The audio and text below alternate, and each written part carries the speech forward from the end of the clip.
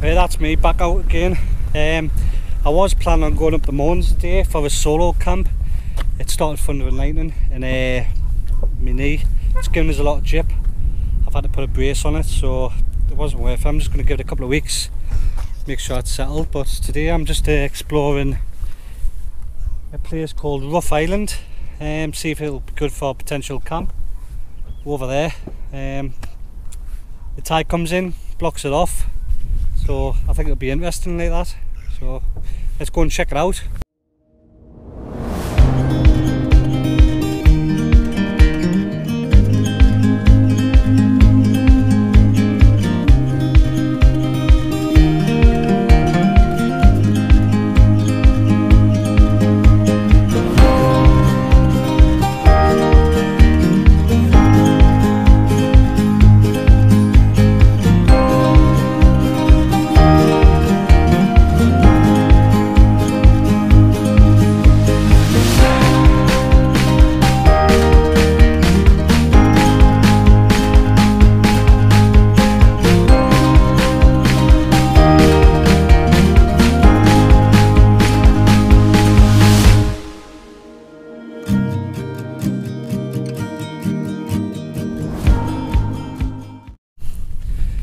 So the reason I came over here was just to see if it would be a good camping spot.